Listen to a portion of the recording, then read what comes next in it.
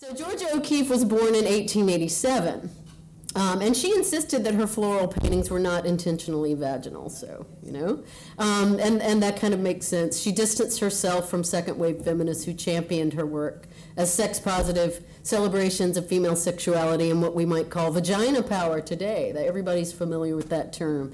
And so what I want to talk about is how second-wave feminist art and politics, because there's a lot of theory underneath the art movement too, and I don't know that much about the visual art movement, have shaped our interpretations of O'Keeffe's work.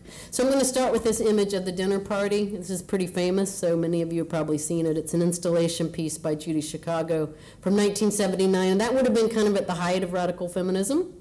And she created 39 place settings for historical and mythical women, and one of them was devoted to Georgia O'Keeffe. And what do you think? Did she make her interpretation of O'Keeffe's work clear here?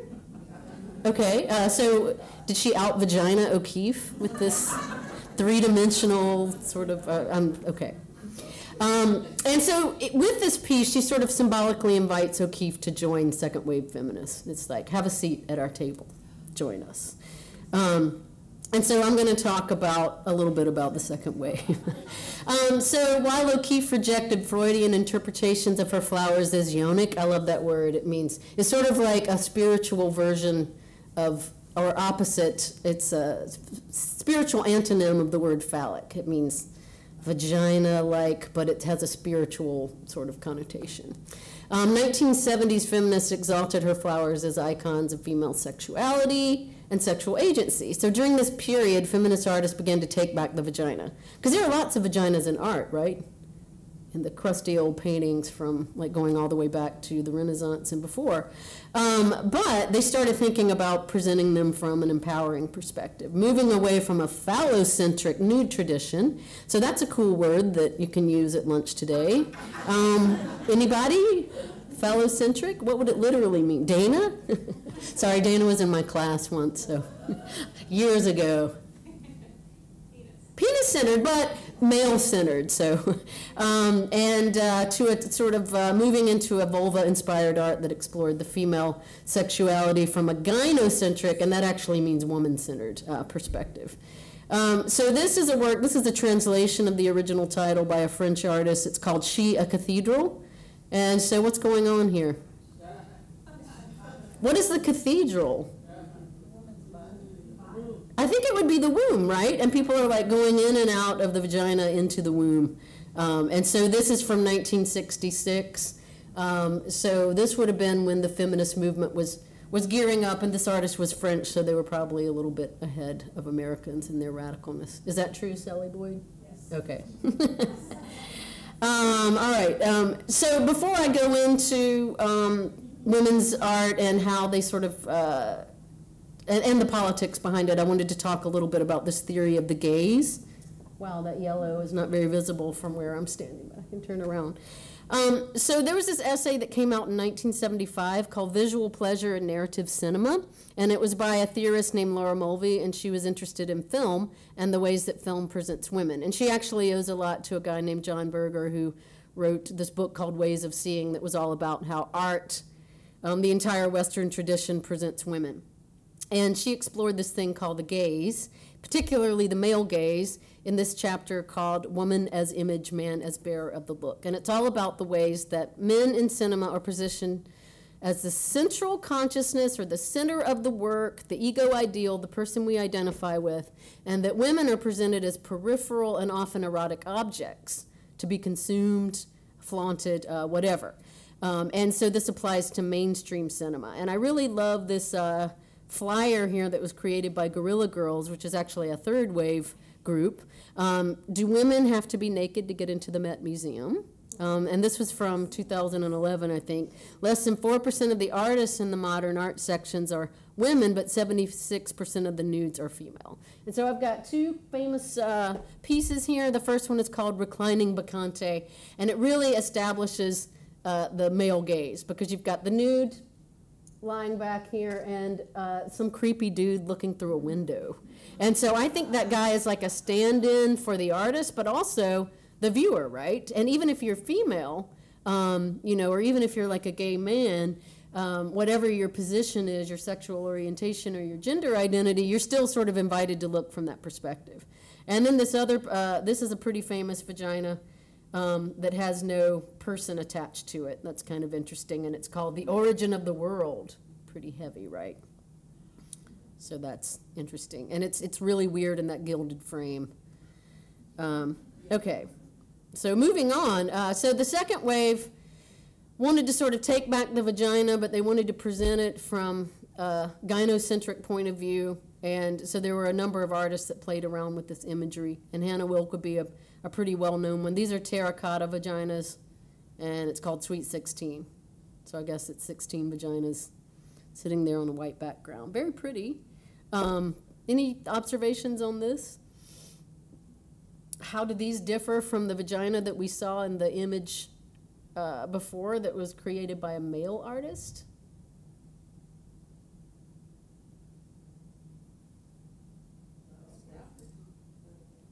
It is. It's more abstract, right? And so by abstracting it, what do you suppose this artist was trying to do, perhaps? Not that I know, because oops, I forgot to turn my phone off. No one ever calls me, though. So. Perhaps sort of upholding it as more of a concept, an abstraction. You know, you can think about its political importance, its abstract beauty, its essence, nature, all that stuff. So that's pretty interesting. Oh, the color, yeah. What do you think? It's very, very representative. Yeah, so it's pink. So you would say symbolically or anatomically? Okay. Okay, good. So now I'm going to talk about second wave vagina politics. And all of the issues that were going on in the second wave, not all of them, but some of them, because we don't have time for all of them, that were informing these artists and where these ideas come from and what they were working against. And this is actually a contemporary piece called Clay Teeth Monsters. Does it remind anyone of anything? Is someone going to say the vagina dentata? Just like this ancient myth, this idea of the vagina with teeth that goes all the way back to like before Greek culture, I think, and this idea that the vagina could be something dangerous and mysterious that would castrate men. And there's even one cute little folkloric story about a guy who goes in and defangs the vagina monster. I can't remember what tradition that's from, but you can Google it and find out. Okay, so a lot of our damaging ideas about female sexuality come from this guy. Anybody recognize? Yeah, so okay, so that's our friend Freud, and he came out with this essay called 3 Essays on Sexuality in 1905, but what's interesting about it is this is a very early sort of examination of sexuality, but his ideas stuck around until the 60s, and I think they're still somewhat upheld today even. I mean, they're still with us. His legacy is still with us. So he's got 3 theories here that that second wave feminists were really working against and trying to, sometimes working with, but sort of twisting it into their own thing. There's even a form of psychoanalysis called feminist psychoanalysis. So the first one, penis envy, is the most well-known, I think. Anybody know what that is?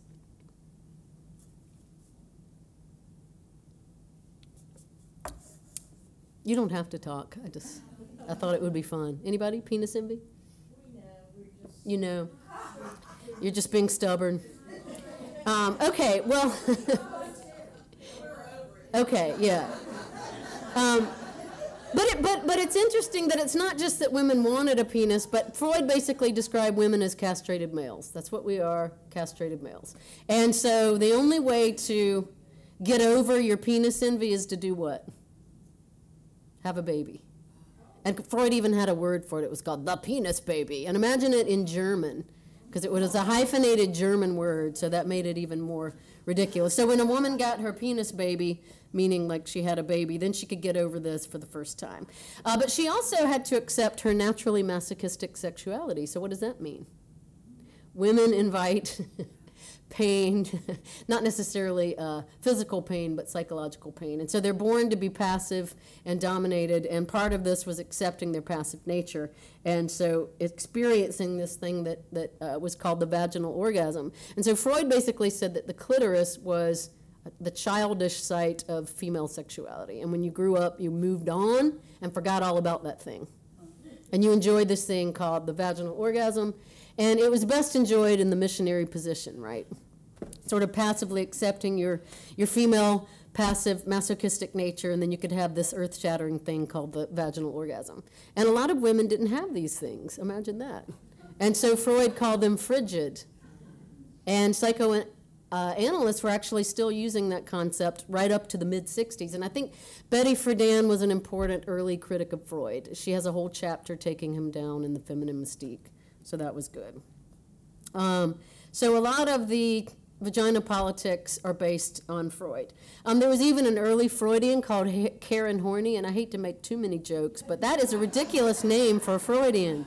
But she was a student of Freud's, and she actually attempted to sort of take back the vagina and counteract the idea of penis envy by formulating this idea of womb envy, which is the idea that men really want wombs and that the whole medical industrial complex tries to take over a woman's body by controlling the womb, and that vaginal sensations are what create vaginal orgasms, not castration anxiety. And that's what motivates a girl's acceptance of her femininity. So interestingly enough, even though she was kind of working against Freud, she was also sort of helping to popularize his notion of the vaginal orgasm, this earth-shattering thing that you were supposed to experience as a woman, and that if you didn't experience it, there was something wrong with you and you might be frigid. And so even though early sexologists fought against this idea, Anne Cote was an early feminist, or sorry, not an early feminist actually, but she released this pamphlet called The Myth of the Vaginal Orgasm that definitely went against it, and we'll talk about that in just a bit. But before I talk about the sexual revolution of the 60s and 70s and how it kind of exploded with countercultural discourses that were all about erotic freedom and self-actualization for women, there were some important sex manuals that talked about how great the clitoris was. So you've all heard of Alfred Kinsey, right? Everybody knows. Okay, so he came out with human sexual behavior, or sexual behavior of the human male in 48, and then the human female in 53. And people were shocked by his declarations that women had premarital sex, that they masturbated, and that they had clitorises, right? And that was sort of the seed of their sexuality. And then in Human Sexual Response, which came out in 66, Masters and Johnson actually went into great detail about how the clitoris was the seat of female sexuality. And so they completely refuted Freud's notion that the clitoris was this sort of childish thing. Wow, I have a big block of text there. It seemed important when I was composing this. But there's some juicy stuff in here. I'll just read through in a dramatic voice, like you're at a poetry reading. Based on observations of over 10,000 orgasms experienced by men and women in pairs and masturbating. Wow, that would have been an interesting research scene. This study presents the clitoris as a profoundly complex physiological entity with the primary function of stimulating sexual tensions and the dual capacity as both receptor and transformer. So that means it's like the thing that sort of processes all sexual stimuli and the thing that receives it initially. So this text actually established the clitoris as the homologue of the penis. So it's like women have like a penis too. It's the same tissue, and they even describe it as swelling and elongating and engorging and expanding, and I'm actually using words from a physiological text, so that's kind of interesting. And so they suggested that a woman's sexual awakening might actually make the phallic component of her reproductive system bigger, like basically that women have phalluses. And so that was a big part of people like Freud being afraid of the clitoris, maybe, that it's too phallic, it's too much like what the male has, and so they want to sort of efface that. So that's kind of interesting. And also with Masters and Johnson, they talked a lot about women having multiple orgasms and about postmenopausal sexuality, which was really politically important for women of that time. So the sexologists, I guess you'd describe them, the scientific people who are looking at female sexuality, spurred a whole host of feminist texts about female sexuality. So you've got Our Bodies, Ourselves, 1970, that was important. And then the Height Report, which was based on a lot of surveys about women and their sexuality, and Betty Dodson's self-published Liberating Masturbation from 1974. I wonder if our public library still has a copy of that. But I think one of the most important texts for sort of putting the clitoris at the epicenter of female sexuality was Anne Coates' famous essay, The Myth of the Vaginal Orgasm. And it was distributed as a mimeographed pamphlet in 1970. And if you were a woman, you could get it for free, and if you were a man, you paid either 50 cents or $1. I forget. And it was also anthologized in this text called Radical Feminism in 1973. And it draws on research of Masters and Johnson, not only to diminish Freud's theory, but also to argue that patriarchal society has ignored the sexological science to maintain the hegemony of the penis. What does that mean? That is a hilariously highfalutin concept. It just means the power. Penis power. So she's taking down penis power and trying to restore clitoris power.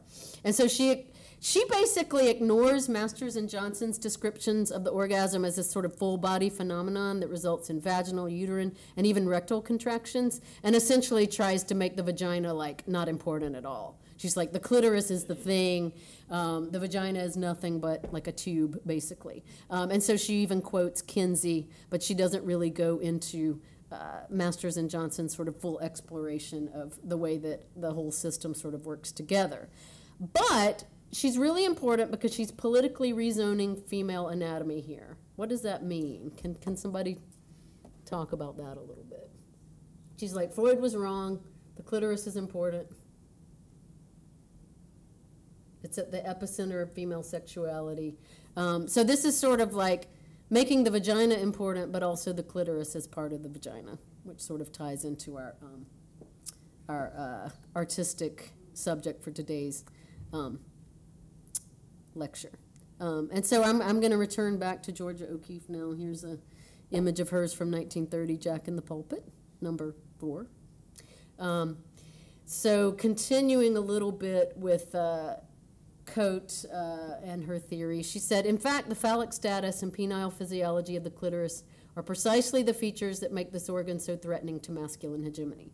And she even said that clitoridectomies, where some cultures actually remove the clitoris, is actually fear of this sort of tiny penis that women have. And Freud was attempting to get rid of it conceptually. Another important thing that Coate did is she really made an important move for lesbian sexuality, because she pointed out that if you knew how your equipment worked, then you don't need, the male penis. That's redundant, I guess. Well, no, it's not, because we just talked about how the clitoris is a female penis. That you can actually explore your sexuality by yourself or with other women or whoever, so it opened up a whole range of sexual possibilities. And so I wanted you to think about this sort of political background when we're considering the ways that second wave feminists sort of took Georgia O'Keeffe, who might not have been aware of all of these things, and sort of refashioned her art into something that was more about vagina power, but also maybe more about clitoral power too. Does anybody have any observations about this particular image? Especially people who are familiar with art theory, because I'm not. It looks like a highway? It looks like anything else?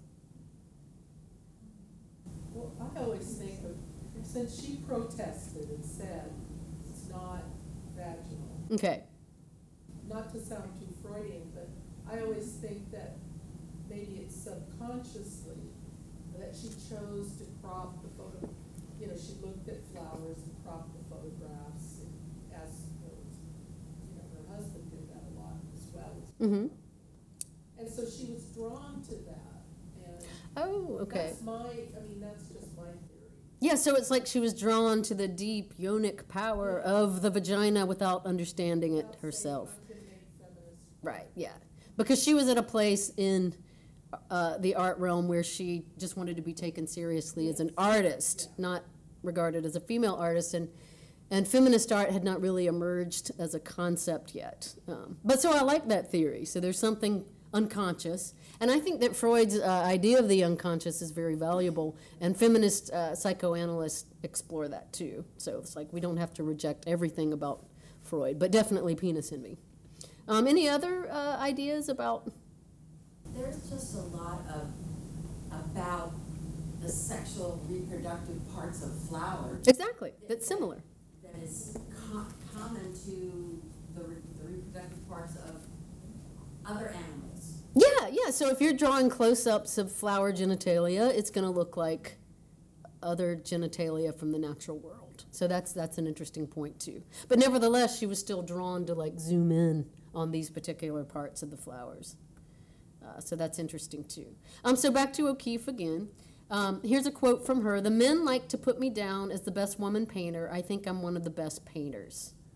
So that was definitely a very strong feminist statement there. But it's very different from what was going on in the second wave when women were all about, let's get back to this female form of painting, female forms of writing, the holy vagina, the woman's unconscious, all of this stuff. So it's a very different attitude toward art and toward femininity and toward feminine power and all of that. So how do you think her gender politics, I've kind of already talked about that, but how do they differ from those of second wave feminists who highlighted the power of the clitoris?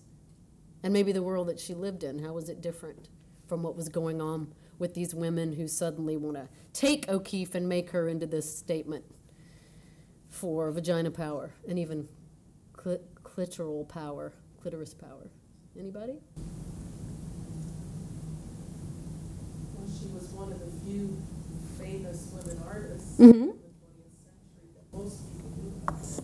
Yeah. So by linking their movement to her, Mm-hmm. but she was still alive. She was still alive, right. And so she was alive when they attempted to sort of associate her work with the feminist movement. And she was still basically a modernist, in mind. And so, and I would say modernists would probably, my approach to modernism is through literature, but they're very into like close reading and the piece standing on its own and all of that. And so they would have been probably disturbed by the idea of defining a work with a political context, Instead, it speaks for itself. It's like this holy object that radiates truth, instead of being something that's defined by politics. So Blue Line is actually here in the museum. Has anyone seen this? Yeah. So and I really enjoyed looking at the real thing and seeing the brushstrokes and all of that. So any statements about Blue Line based on anything that we've been talking about?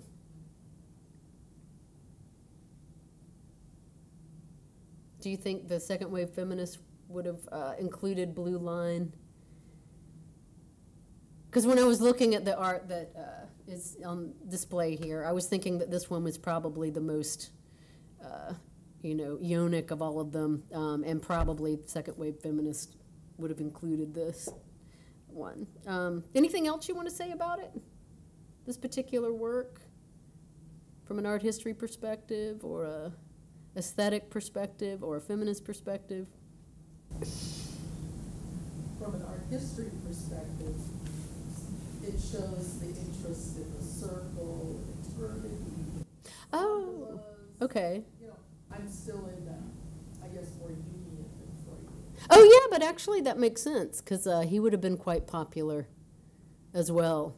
And even though Jung had some rigid ideas about gender, he was definitely more about female empowerment. And he even had this theory of like the bisexual psyche, that every woman has a man inside and every man has a womanly nature, and that it's there, but society kind of tries to squelch it. And so that's interesting. So the circle is all about the union, so maybe even like a kind of sexual mingling as well. Because that's kind of a vaginal and a vaguely testicular image, or am I off base here? But it's like the eternal aspect of it. Okay, so here's another one, a gray line with black, blue, and yellow. I invite observations based on what we talked about political context for art, or aesthetic theory, or whatever you like to use to analyze art. And I'm kind of curious about that, actually.